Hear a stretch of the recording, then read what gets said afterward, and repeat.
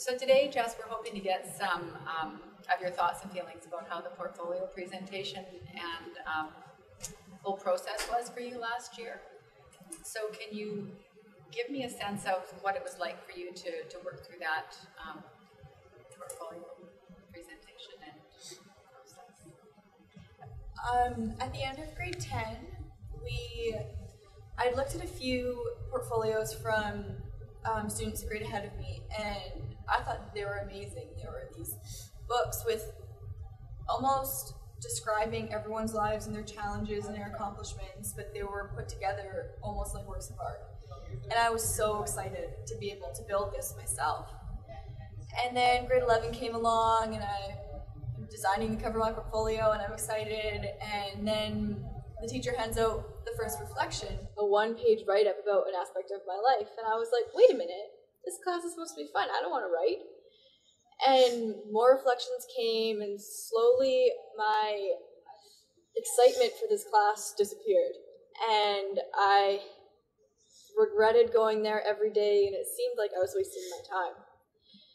And it wasn't really till the first month or two in class that I started to appreciate what was forming. In this book was now all of my accomplishments of my high school years and all the things that I was proud of that now I had together for me to look at in the future or for anyone else to look at.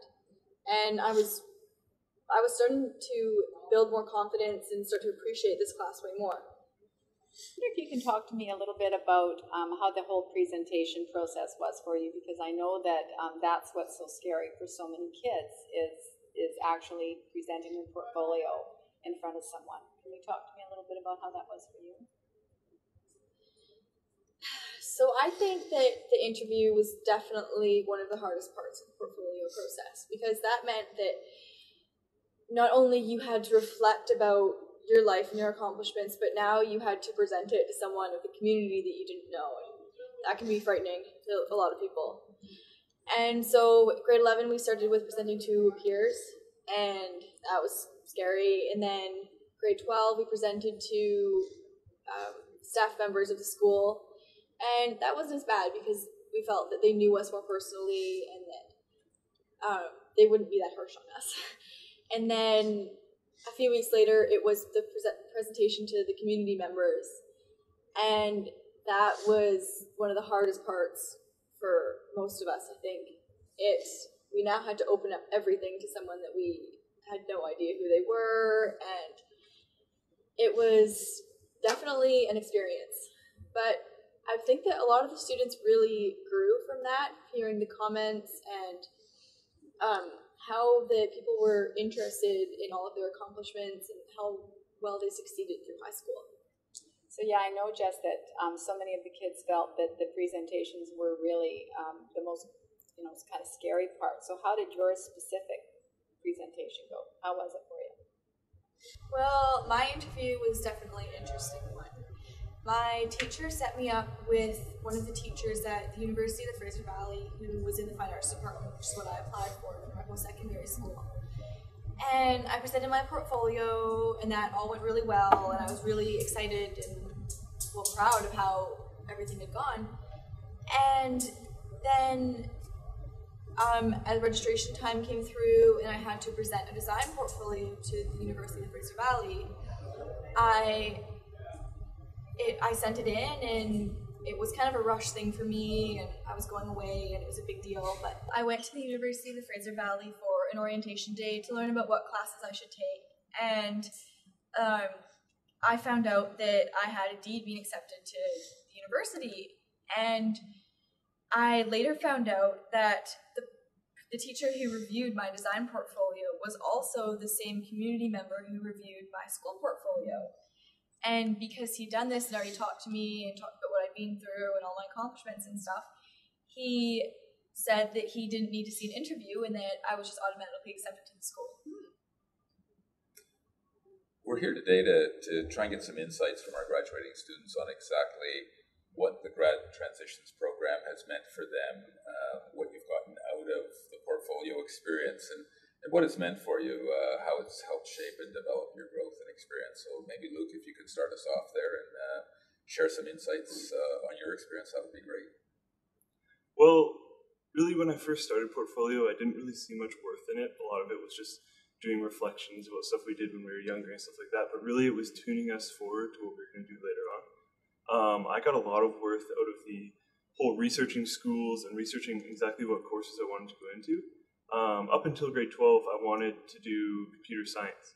And then once I got into more researching the courses and stuff like that, I found that software engineering was more exactly what I wanted to go into, and that software engineering was more sought after in the computer programming field.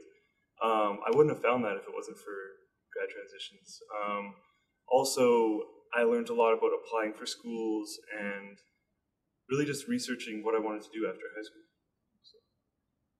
Look, you talked to me earlier also about what you found to be really an important component of this process, and you talked about reflection. Can you share a little bit more information on how that worked for you and what it meant for you? Well, I found that in grade 10, when you really start Portfolio, everyone doesn't really like it. They've heard a lot of bad stuff about it, but then she gets you writing these reflections, and you write a couple and they don't really seem to mean anything to you, but then you start looking back at the reflections that you've written as they're in your binder, and you notice that they all seem to tune into the same thing. They all flow. And then you notice, you really see what you care about, and you really can think about it at that point. If I'm writing all this stuff about similar topics, maybe this is what I really want to go into when I'm older. If I'm this interested in it now, why would I be less interested in it later? So through all the little things that you do really show you what you want to go into. And then in grade 11 and grade 12, when you're actually picking courses for university and for high school, it really shows you what you need to tune in for. You can actually pick degrees rather than just broad aspects of what you want to do later on.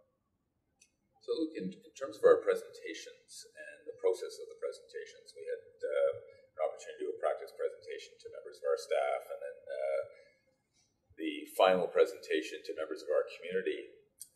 How did you find the presentations? What value did they bring to the process for you?